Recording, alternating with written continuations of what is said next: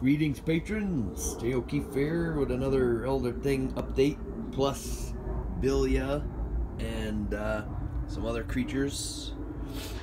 So I think I was telling you guys I was going to take a foundry and mold making class at Stony Brook Fine Arts, and I had my first class last Tuesday.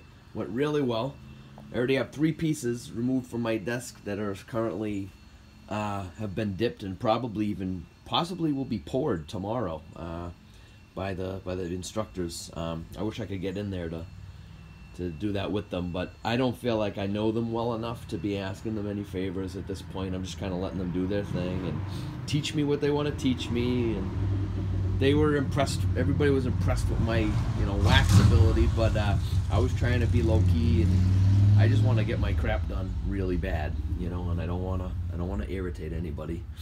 So I've been trying to not take too much attention up in the class or anything. It's very small, just a few retired parents that are taking it with me. So and the instructors are younger than me, so it's interesting. It's a very interesting class, but everybody's super nice. So here's what's going on with Elder Thing.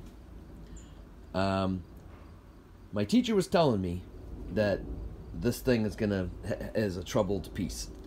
There's a lot of potential for shrinkage, which is where the metal kind of freezes and it does what it wants to do rather than follow on the shape of the piece.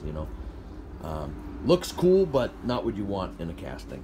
But I always love to see what shrinkage looks like, because I love chaos. You know what I mean? Anyway. So yeah, I had chopped him up, and now I think I'm going to chop him up one more time. I think I'm going to cut him in half this way, because preventing the less directions that the metal has to flow all at the same time, the less chance of it freezing, of it cooling in certain areas while it's filling others. So if I cut this in half here and find a good spot where the welding won't be too noticeable, because you have to chase where you put it back together. You have to put it back together for one, and then you gotta try to make it look like it was all one piece to begin with. That's why I've been trying to keep this piece somewhat like it's not my most detailed work. I would like to get into more detail, but I have to be very conscious of where there have to be high points for the welds that will be kind of shiny, so that I can easily just wipe out the weld lines, and it'll look like it was meant to be that way. So there's Elder Thing.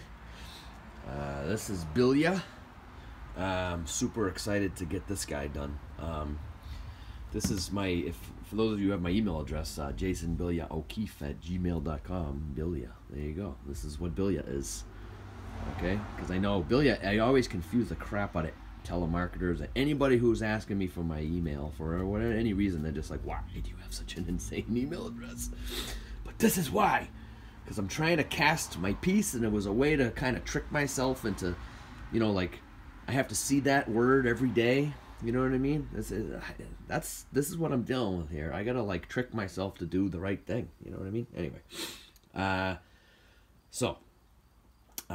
this is the sprue system and the vents, which is to again kind of encourage the metal to push up all the way up to the top of the cup, in the air and stuff like that, so that it's not there aren't missing pieces down here where it didn't reach. But my teacher seems to think that this is going to work. So if they pour it really hot, and I've had a lot of luck in the past, so please, pray with me that it comes out. So there's one half of Bilya the punished one. He was my player character in my brother's homebrew RPG. Ooh, hold on. There we go. He brachiates through the trees. He's kind of like an orangutan octopus. Well, not octopus. What would you call it? A quadrupus. He's a quadrupus, and he eats kind of like a fly. He drips out of these udders on his face. He drips like acid and then he slurps up his food with his little mouth claws. You know, these kind of a good way to grab onto his food to make sure it don't squirm away. Oh, the one nice thing about him, because he is a compassionate creature, even though he's a carnivore, he feels bad about having to eat things. You know, it was maybe he remembers being a human, because the punished were they're basically a species of mutants. They all come from one region, and they were cursed, so that each one of them, they kind of live forever, and they're all these different horrific monsters. Very Clive Barkery. But anyway, yeah, it was a cool campaign. I couldn't resist playing my own freak mutant and then making it. I drew it, and sculpted it, and made a 10-piece mold of it, and now I'm finally, here's another copy, for example. That was the original sculpt. And now, yeah, now I'm casting them. So, Bilya. Pray that he comes out, because I don't want to do, it's a lot of work putting that thing back together again. Okay, so that's Bilya. And Razabone.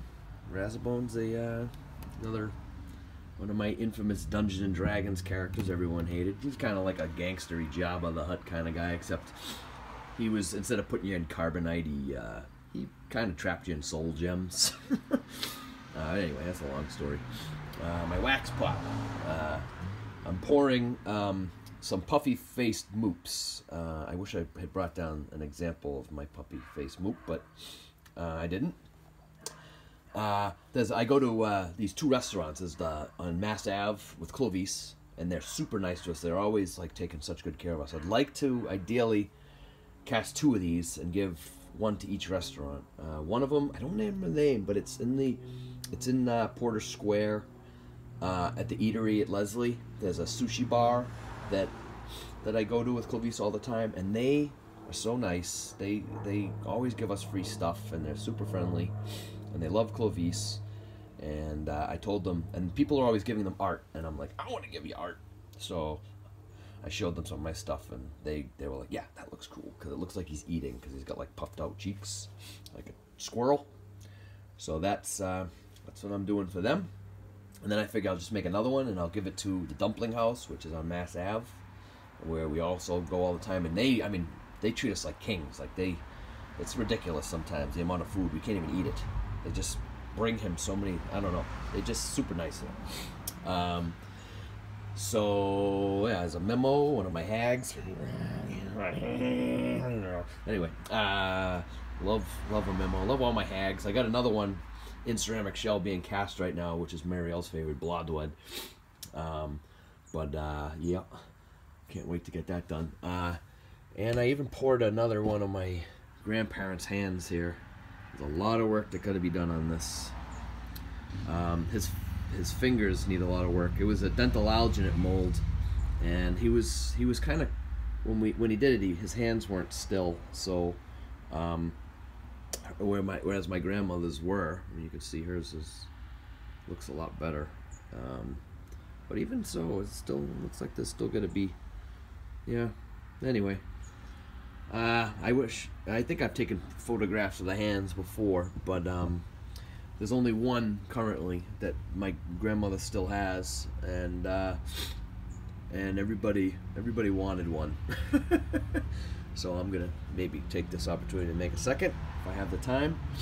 But there's a lot of detail work I got to do on it, and possibly even pull another one from this beautiful mother mold here, which it's a shame not to use more. It's just it's such a good mold. Which is, funny story, it's made by a woman that was the instructor of my teacher now, who worked at the foundry that I worked at before she was even there. And her friends kind of like that were working there kind of like bought it from the original owners that I worked for as well before they were there. And